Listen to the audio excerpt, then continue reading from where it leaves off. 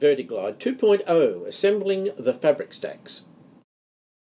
Unpack on a clean surface and do not unwrap the cords from the cord organiser until the rails and the fabric panels are installed.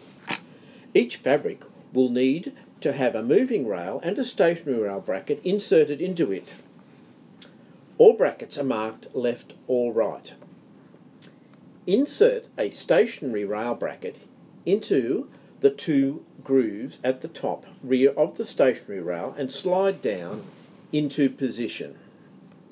Check that the bracket's catch is fully engaged. Insert the moving rail bracket into the moving rail. Check that the bracket catches are fully engaged. Then insert the stationary rail bottom bracket into the bottom of each stationary rail. The mounting flange should face away from the fabric stack.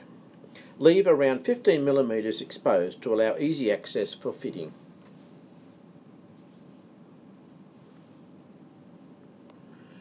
Pick up the compressed panel and let the cord organiser hang freely. Keep the fabric stack compressed. Slide the wheels of the moving rail bracket part way into the rear track of the headrail. Then insert the fabric carrier wheels into the headrail. The wheels with the clear stems go into the rear channel and the wheels with the black stems go into the front channel. Once all the wheels slide into the moving bracket and the fabric carriers are far enough into the headrail, hook the stationary rail bracket into place. Tilt the bottom of the stationary rail into the brackets towards the front and hook the bracket to the headrail. Then allow the stationary rail to hang freely. Reattach the end plates. Repeat these steps on the other side if it is a split stack.